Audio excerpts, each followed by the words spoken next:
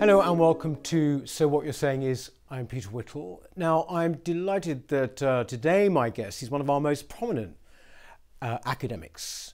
Matthew Goodwin is Professor of Politics at the University of Kent. He's also the author of a number of very influential and award-winning books. First of all, Revolt on the Right, which won the Orwell Prize, and more recently, National Populism, the Revolt Against Liberal Democracy, which we have a copy of here. He's joining me now from Kent. Thank you very much, Matthew. I wanted to start by asking you, but recently you were giving evidence to a Commons committee on education. Can you explain what that was about, why you were there? Yes, certainly. Firstly, it's great to finally be connecting on this. I know we've been planning it for a while. The Education Select Committee was really focusing on an inquiry that had been put together by Robert Halfon, the Conservative MP, on left behind white pupils. And I think that was really grounded in the observation that on almost every measure of education that we have, looking at the outcome of children at age 5, GCSE, and then progression through A-level and on to higher education, white British boys and girls on free school meals, which we use as a proxy for disadvantage, are actually among the worst performing group in the country. In fact, the only group that tends to perform worse on many of those measures are children from Gypsy, Roma, and Irish traveller families. So Robert Halfon has obviously been campaigning on this for a while. We've actually had reports on this for 10 years and more.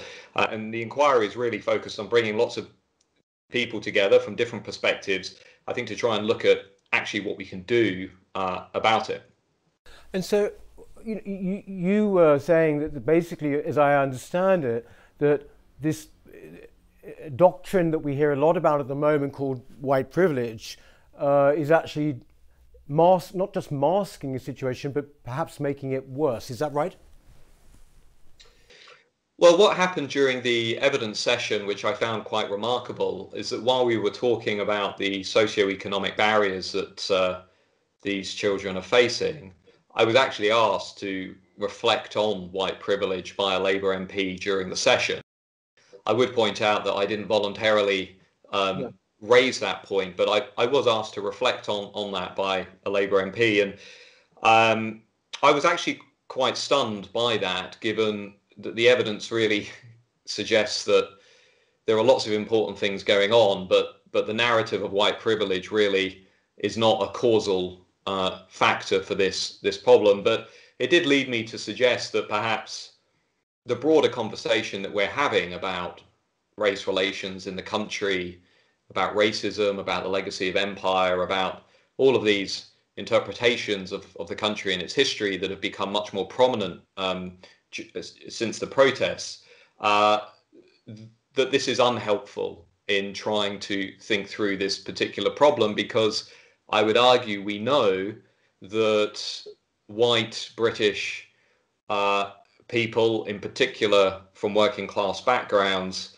already face what I would call a status deficit, in that they are generally not treated with the same degree of esteem, recognition and respect as other groups within British society. And I'm not the first person to make that point, Peter, as I'm sure you know, that people like Peter Hall at Harvard, David Goodhart, the writer, more recently Michael Sandel, various other academics have talked about this issue of status loss and status deficit, and I think white privilege fits in there, because even though it's a fairly new narrative, I think it taps into this deeper unease among many people, that they are being asked to feel bad about themselves and being asked to perhaps not have that sense of agency that they might otherwise have,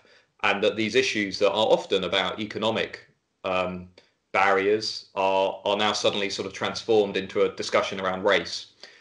which I don't think is particularly helpful, as I made clear. And I was glad to see some other politicians and political figures continue that conversation actually throughout the events of that week, because I think that debate is long overdue. But even if you're just making a nuanced point, or if you're suggesting, or you're just adding to a discussion, as you were indeed, are there problems now for academics such as yourself, even just simply discussing these things? I mean, the impression one gets increasingly is, and we've spoken to quite a few academics on the program recently, is that essentially, they're very much now in a kind of, if you like, mental prison, or rather they're kept in a mental prison, that even to discuss things is somehow, if they don't go with the orthodoxy, is somehow problematic, to use their phrase. Is that over-egging the whole pudding, do you think, to say that, or not? I think there's an entirely legitimate debate to be had about challenges to academic freedom within higher education, and those are by no means restricted to Britain. That this is, I think, a debate that is also taking place in the United States and to a lesser extent Canada. And I think what we've seen here, in particular since the election in 2019, is that debate begin to bleed into politics. We saw the Conservative Party become probably the first political party in Europe to include a commitment to academic freedom in its manifesto.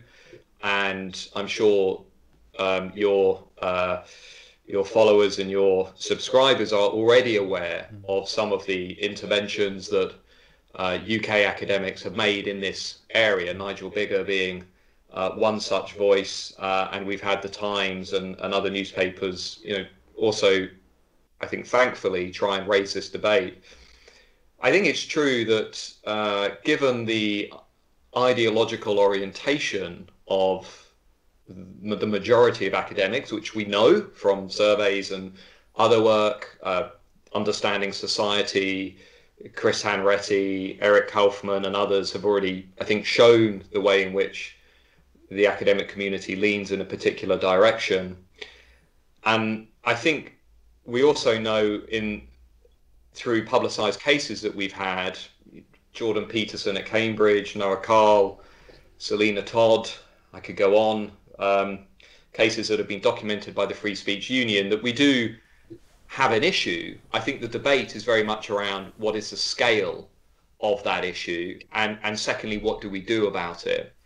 And I think what's been great to see over the last 6 months, from my perspective, as somebody who publicly said, to give Brexit as an example, I publicly said I think the vote for Brexit was an entirely legitimate and understandable response, and should be respected.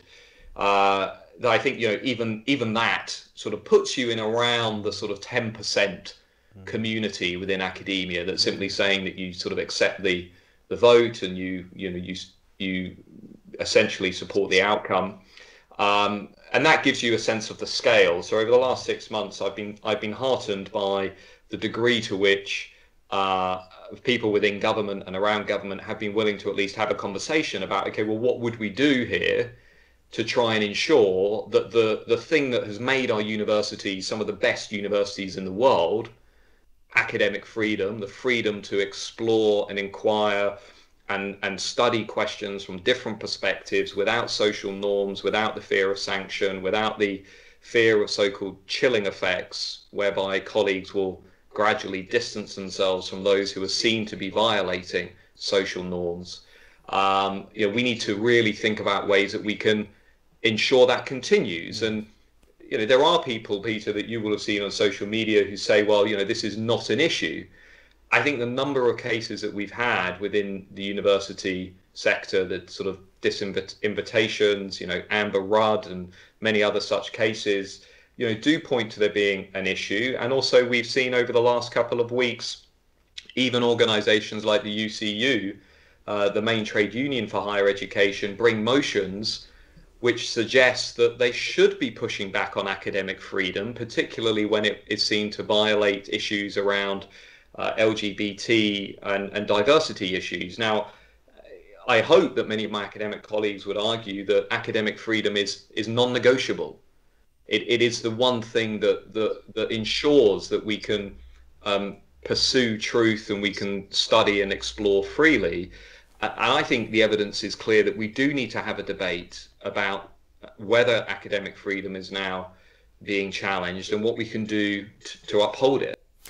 I just want to take up that point you made there about the UCU and what they were saying there. You're describing how they feel that certain speech should actually be, as it were, limited in relation to certain groups. Is that right?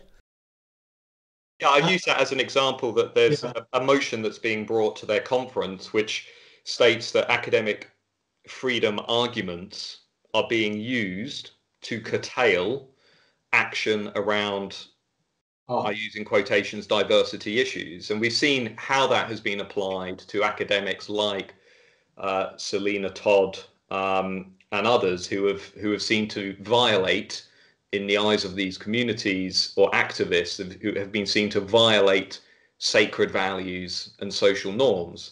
And I think where we need to try and get to as a community, as a country, is to really explore how we can ensure that academic freedom cannot be curtailed, that we do need people who are free to explore questions on diversity, immigration, all of those sort of controversial, sensitive questions, and be free to do that in a way whereby they do not face social and career consequences for doing so.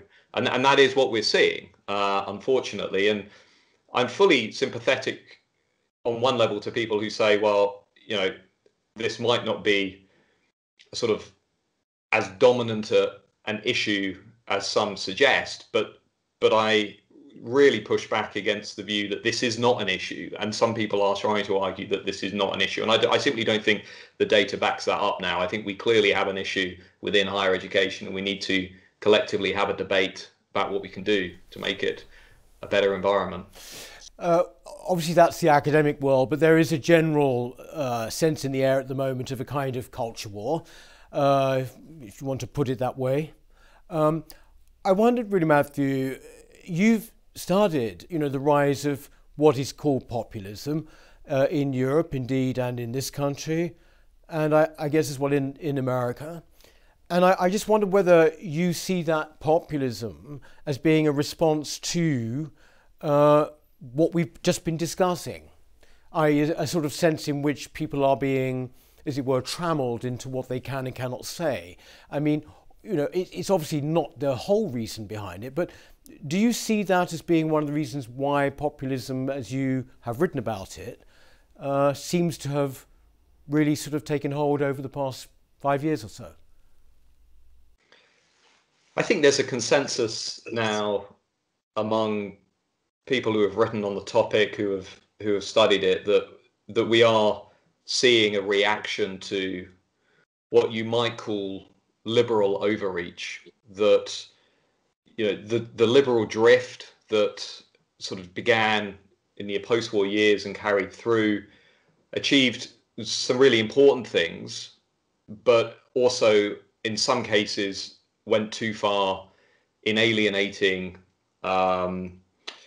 particular groups within our society, whether that relates to the pace and scale of things like migration, whether it relates to arguments around freedom of speech and curtailing the ability of people to contribute to the marketplace of ideas in a free way, or whether it relates to our current debates over things like media, the BBC, and what people see as being the undermining of their national symbols and myths and nationhood.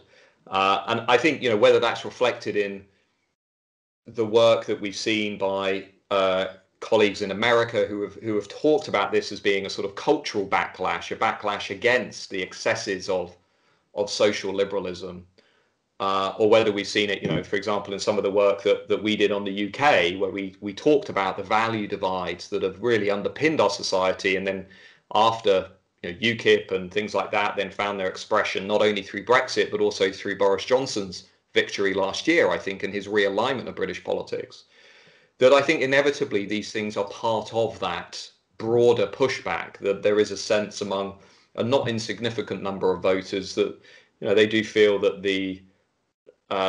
their conception of the national community, their view of the national community, its symbols, its institutions, the ability to speak freely, to interpret British history in a particular way, that all of those are being undermined by these new narratives. And of course, we could talk all day about this, and the sort of intellectual currents behind it. But I do think that these issues play directly into that. I'm slightly wary of saying that this is now an inevitable culture war. I think the British have always been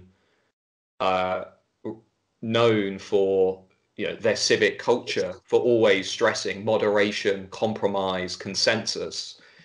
And I think what worries me at the moment is as we polarize, that civic culture feels further and further away. And we need to somehow find a way of returning to that, but also in a way that brings compromise.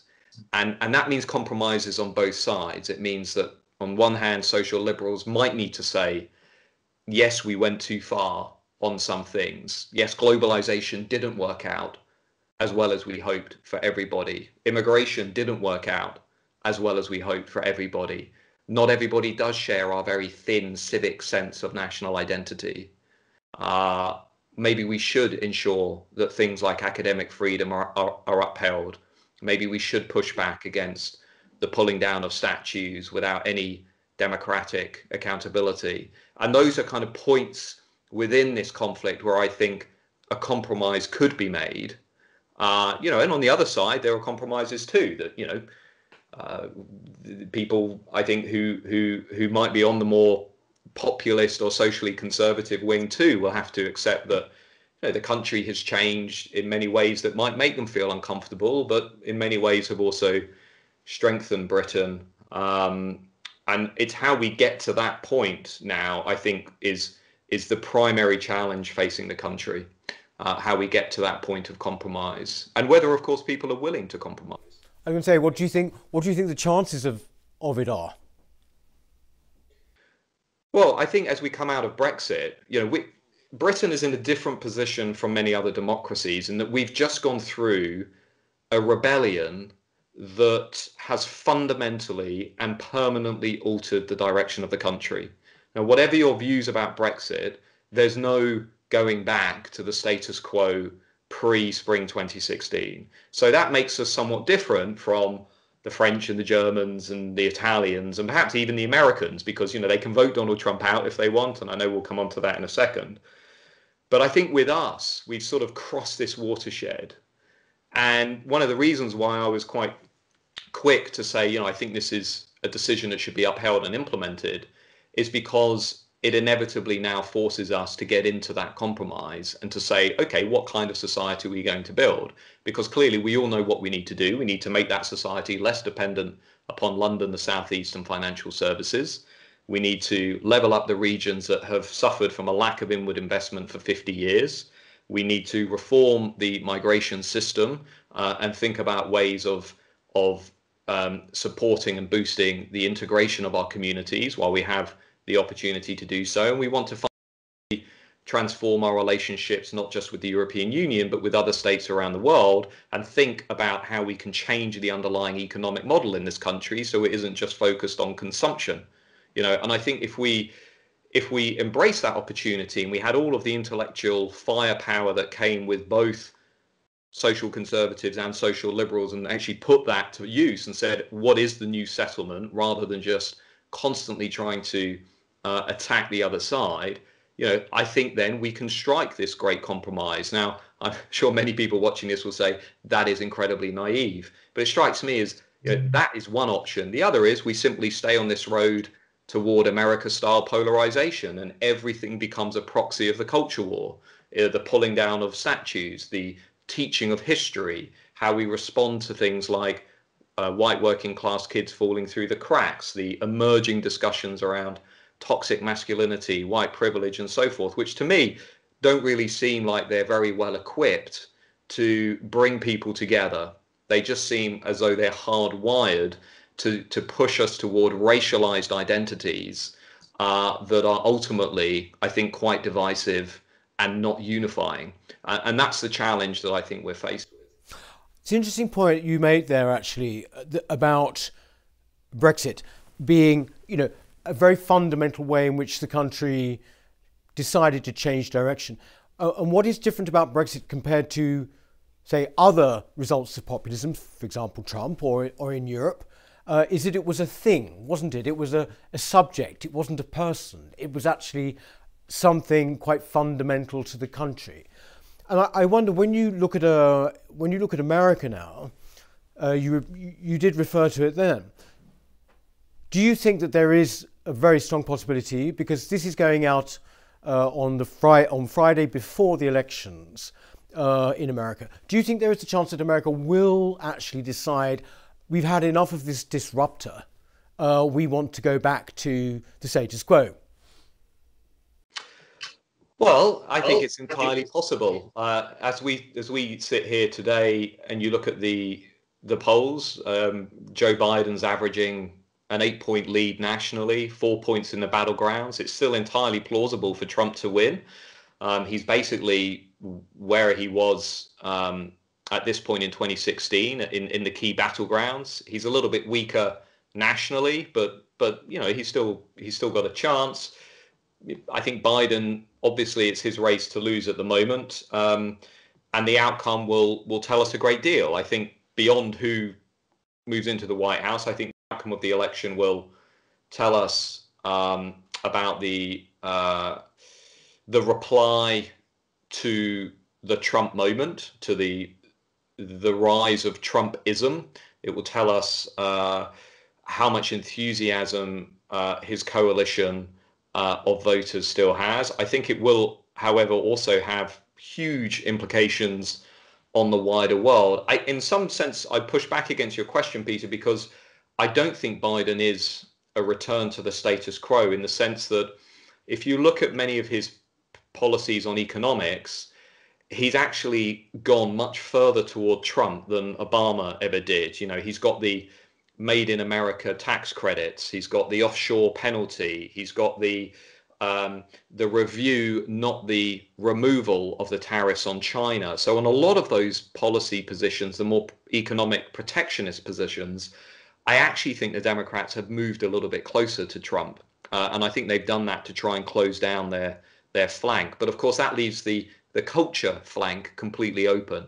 The migration issue, the terrorism issue, the building the wall issue. And I think if Trump ends up winning, it's a sign that cultural insecurity is still dominant, is still a very potent driver in politics. If he ends up losing and Biden wins, then it might be that, well, coronavirus, the economic crisis, push those concerns further down the list and put Biden over the edge. But I do think that even in that case, we're going to see let's imagine that the polls are right and Biden wins for a second.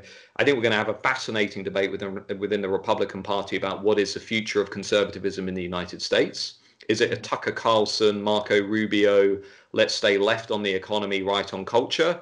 Or is it a Nikki Haley, Mitt Romney, let's go back to mainstream, good old Republicanism and be fiscally conservative and still quite liberal on those social questions? And I think that will have international consequences too. But either way, the polarization that we're witnessing in the US, as I'm sure everybody who watches this will agree, the underlying divides in American society aren't going anywhere, no matter who wins the election. I think America is going to remain deeply, deeply polarized for some time to come.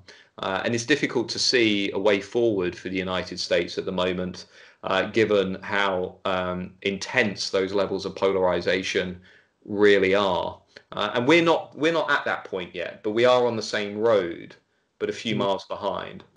Are you surprised, actually, Matthew, with the depth of that polarization, and also, for that matter, the speed with which things have happened in America this year? I mean, I'm surprised by it. I would have imagined it happening more in Europe than in America, but it just seems to have been so intense. And I just wondered, I know probably you don't like speculating, but you mentioned there we should take for granted maybe when we were talking about a Biden victory, certain circumstances, if we therefore take for granted that Trump were to win next week, what do you feel might happen? I mean, do you think there could be serious sort of social convulsion as a result? Well, I think if we end up seeing if theoretically we saw a Trump win, I imagine we would see much of what we saw in 2016, but a little bit more intense. We would see protests and demonstrations, and I'm sure some of the things that we've seen in places like Portland would probably continue. I think on the other hand, if Biden wins, there's now an open question mark about how diehard Republicans respond to that. And I think what worries me about America is that the stakes are so high now for both sides that this isn't simply about policy anymore. This isn't simply about competence anymore. It isn't simply about economic strategy anymore. I think for both sides, the election outcome really hinges on a much more fundamental question, namely, who are we and what kind of country are we? And for those on the losing side, whether Democrat or Republican, I think inevitably there is that sense that they are losing their country because this polarization has reached such a point whereby election outcomes are almost existential. And it relates to their destiny as a nation, and also relates to how they see their birth as a nation, as we've seen through the 1619 project and things like that. That for one side of America, they feel as though their country is being rewritten, their national story is being rewritten, and I think that also taps into the debates that we've seen in Europe. That what I would call identity liberalism has come unstuck and sort of taken, if you like, a left turn from the founding principles of liberalism. I think it has really moved further down this line of reconstruction, of trying to reconstruct national identities and histories and myths and symbols. And that has found its expression through things that we've seen around last night of the proms, around statues, the cenotaph, Winston Churchill. But in America, obviously, it's taken on much even more potent expressions. And I think that is something that we really didn't see previously when many of our political debates were organized around the economy, public services, and the state. And the left-right divide was the dominant divide in politics, whereas now I think we can all sense that actually that is now making way for this second values divide between liberalism with a small L and conservatism with a small c. Rather than party loyalties, it's more about your cluster of values. And both sides have been activated by these big debates over Trump, over Brexit, over the rise of new political movements. And it seems to me that is probably now here for the long term. I don't see how we put this back in the bottle. If anything, I think the 2020s may end up being just as volatile as the 2010s. Really? Well, that means we're going to be seeing you. I think if you consider that we're now in the midst of a triple crisis that is political, economic, and health. The lesson of the Great Recession was, and that was a double crisis that was really only across economics and politics. But 5 years on from that crisis, we saw the political downstream effects of that. I think the crisis certainly helped pave the way for some of the political revolts that we saw. And now, as we're dealing with this pandemic, we know that pandemics tend to increase inequality 5 years after they've hit societies. We know that the £244 billion that this crisis is going to cost the UK is going to have big implications on households up and down the country, and those further down the ladder are going to be hit both by the health effects and the economic effects. And I think we know overall that the lingering debates over culture and identity have moved into the back seat, but they haven't left the car. They could easily, as we've discovered in Paris and France over the last 2 weeks, these debates are essentially latent, and they can come back to the surface quite quickly as events unfold. And, you can already see the sort of seeds of that. We still have not resolved the high levels of migration in the UK. All we've really done is change the skill set. We still haven't really resolved the refugee crisis in Europe. All we've done is sort of throw money at some countries and put it on the back burner. We haven't still solved the economic divergence between northern, more economically secure states and southern periphery states. And we still haven't got that strong and unifying political leadership. And I think probably in the UK, there are people asking themselves a question still around the Conservative Party. I still think, even though the Conservative Party is hovering at around 40% in the polls, I do think there are lots of voters asking themselves, is the Conservative Party what its name implies? And I think that question is still hanging over the Johnson leadership. Is this guy still a Conservative? Is he really a Conservative?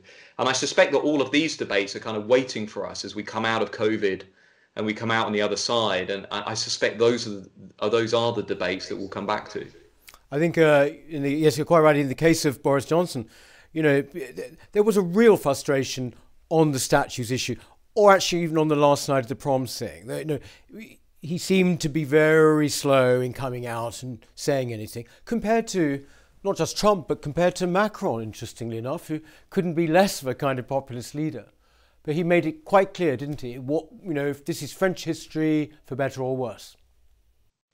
I think the Johnson government is fascinating for so many reasons. I mean, one is simply that we are getting different messages at different levels of the government. So, for example, I suspect many voters probably wanted Johnson to go further in the summer than he did. But on the other hand, we've seen over the last few weeks the Equalities Minister speak out very forcefully against some of the issues within Britain's schools and universities that obviously the government cares about.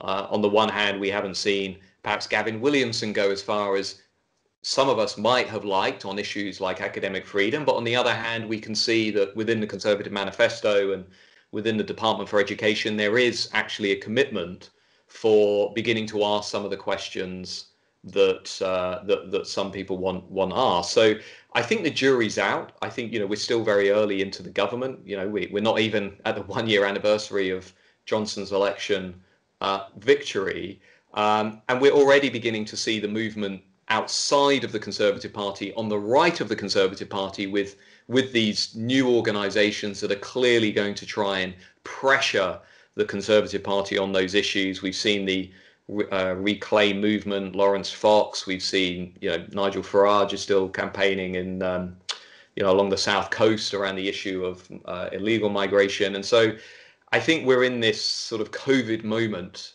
that is, for obvious reasons, attracting our attention. But as we come out of that, and inevitably we will come out of that, I think many of the debates that, in fact, Peter, you and I had in years gone by about the future direction of British politics, I think those debates will probably continue and renew.